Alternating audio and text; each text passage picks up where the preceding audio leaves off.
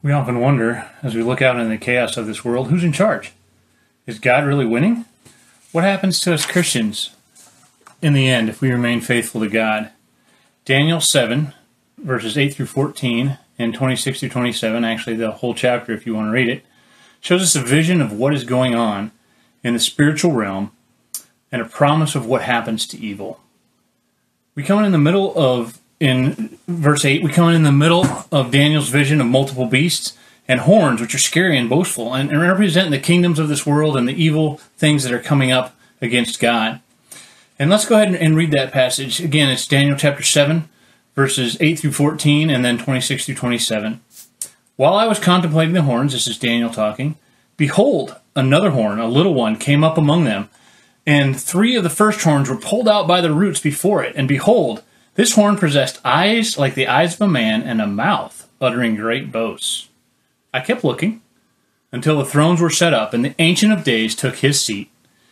His vesture was like white snow, and the hair of his head was pure wool, and his throne was ablaze with flame. Its wheels were a burning fire. A river of fire was flowing out and coming out from before him. Thousands upon thousands were attending him, and myriads were standing before him. The court sat, and the books were open.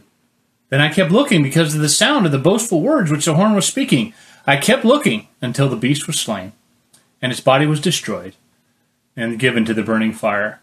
As for the rest of the beasts, their dominion was taken away, but an extension of life was given to them for an appointed period of time. I kept looking in my night visions, and behold, with the clouds of heaven, one like a son of man was coming. And he came up to the Ancient of Days, and was presented before him. And to him was given dominion, glory, and a kingdom, that all the peoples and nations and men of every language might serve him. His dominion is an everlasting dominion, which will not pass away, and his kingdom is one which will not be destroyed. Daniel asked for an interpretation of this dream, and he goes into it, and it concludes in verse 26. But the court will sit for judgment, and the horn's dominion will be taken away, annihilated, and destroyed forever.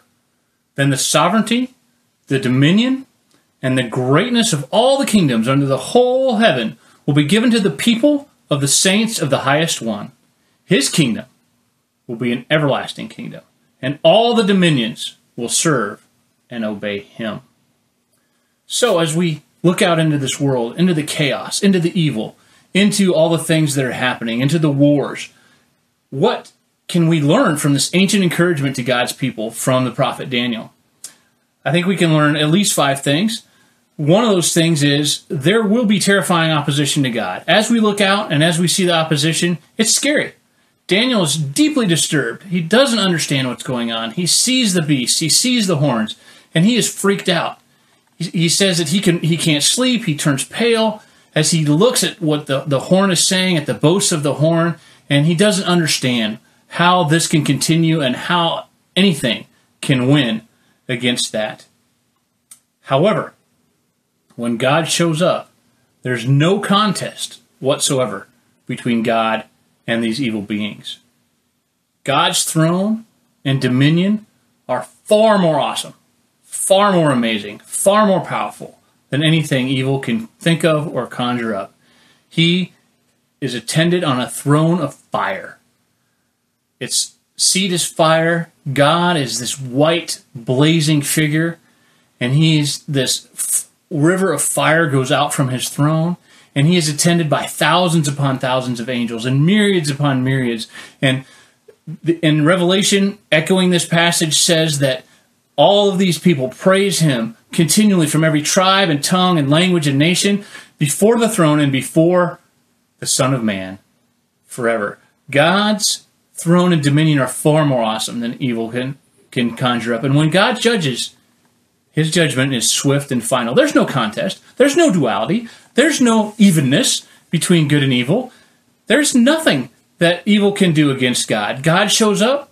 The books are open. The court is set. The beast is judged. And the throne is thrown to the lake of fire. There's no fighting. There's no contest. There's no long struggling between the horn and God. When the books are open, when God decides to judge, there's absolutely no contest. God judges, and his judgment is passed, and that's it. He wins, and the evils and the powers and the principalities of this world are thrown into judgment. And then Daniel keeps looking, and he sees Jesus show up. Jesus in this passage is called the Son of Man.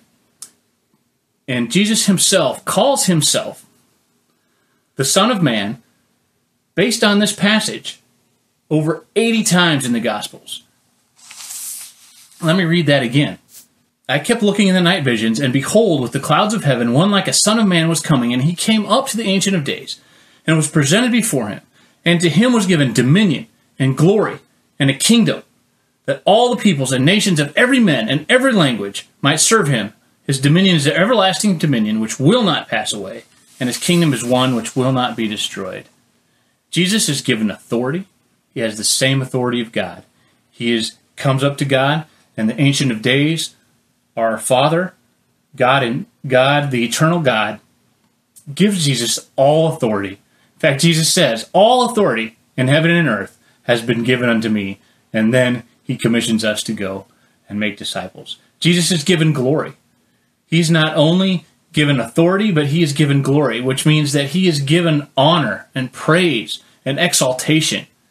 He is given sovereign power. He becomes sovereign over everything that is and was and is to be. Jesus defeats death, which is our final enemy, and when he ascends to heaven, he sits at the right hand of God, and he is given all authority and all power, and he is ultimately sovereign over everything that is happening in this world. And the Son of Man is given an everlasting kingdom.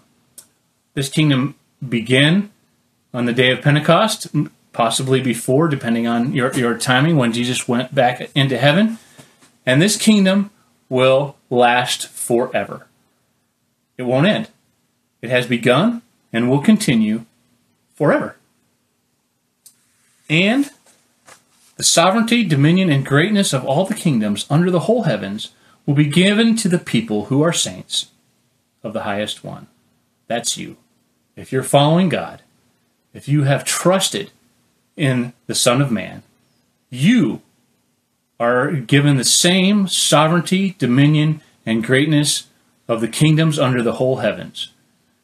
And we can rest assured. We can be calm and peaceful because Jesus has established his kingdom. The Son of Man has established his kingdom. And we who trust in the Son of Man will be given that same authority and power and dominion. And we will be given part in this kingdom that lasts forever. Nothing can take it away.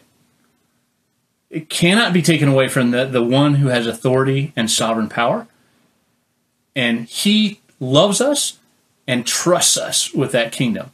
And we participate in that kingdom from when we trust in Jesus and are obedient to him in baptism until forever. So as you look out into this evil and chaos in this world, remember, there's no contest between good and evil. Evil is easily, completely, and finally crushed by God. There is no duality. There is no contest. Evil does not wrestle with God. God is fully sovereign and fully able to destroy evil in the judgment. The Son of Man, Jesus, rules and reigns. And you, as his followers, will inherit this everlasting kingdom. Be encouraged by this passage in Daniel chapter 7. It's really not that hard to understand. We who follow the Son of Man are in the kingdom of the Ancient of Days. And we serve a king who fully and defeat and completely crushes and defeats evil and calls us to be part of his kingdom and to reign and to rule with him from when we trust in him until forever. What is your next step now that you know what this passage is about? Let's pray. Father, you are amazing. You are the King. There's no name, there is no kingdom, there is no power, there is nothing that compares to you. And we want to follow you, and we want to be free, and we want to be safe.